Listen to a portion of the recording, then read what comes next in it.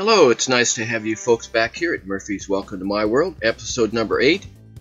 In this episode, I'm going to be introducing you to two brand new products from the Hunterline Company. That's a Canadian bunch. These are wood kits. One is a wood tunnel portal and the other one is a retaining wall. Both of them can be built a little bit differently depending upon your particular specifications.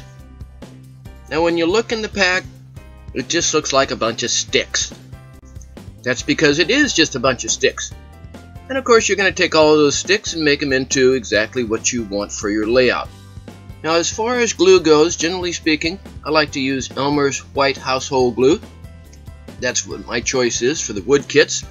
You can use a clipper like this to cut your wood, but my personal favorite tool is a chopper 2 from the Northwest Shortline folks. There is no better tool for making repetitive, accurate cuts for wood, plastic, that high-density paper stuff. All those things will work really well with this. Directions. Oh yes, lots of directions come with these Hunterline kits, and my personal favorite are these blueprint-style sheets that I like to build these different Hunterline kits right on. And these kits, you can make them any number of different ways. You don't have to make them exactly the way the picture shows. So that's easy. Now the way you build these kits right on top of them, I like to use double-sided sticky tape, put it right on anywhere the glue is going to come in contact with. And I like to cut all the pieces at once so I have all the correct sizes ready to go. It makes for construction much faster and much easier. Just don't mix them up. Alright, let's get down to construction.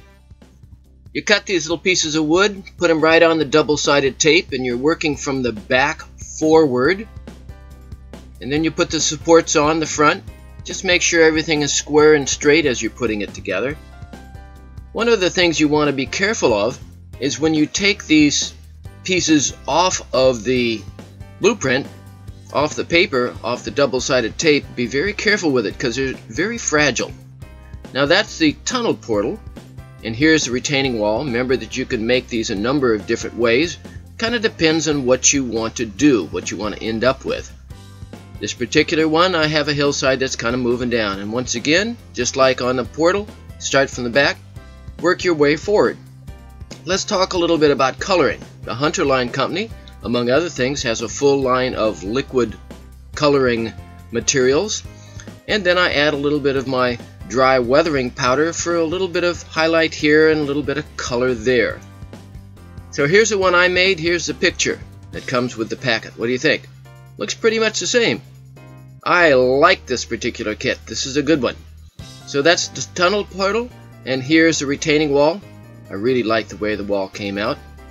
So let's see what it looks like compared to the picture that comes with it. Yeah, a little bit different, but hey, it's just the color that's different. And conveniently, these two kits go right together. Look at that, they fit right together, and that's how I put it on my layout.